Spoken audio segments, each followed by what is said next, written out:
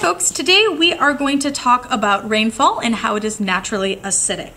So our surface water, our treated water, tends to be neutral. So I have here 2 test tubes just filled with water from our tap. And I'm going to put in some indicator. Remember that indicators change color with our pH. And so here, just a regular test tube as our control. That it is green in color, which corresponds to being neutral. Now I'm going to set up a second test tube, and this is going to be the one that is going to simulate our rainfall. So again, put in some indicator, show that it is neutral. And now I am going to simulate the natural acidity of rainfall. That when I exhale carbon dioxide.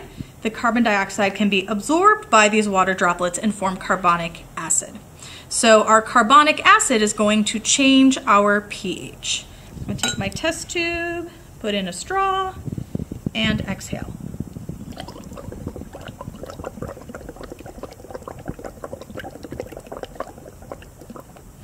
I'll pause here for just a second. We can start to see that color change to yellow. Let me just hold it up with our indicator, and we can see a definite color change. Okay. But remember that our solution can only absorb so much carbon dioxide. So I'm going to keep blowing, but let's see if it turns more acidic.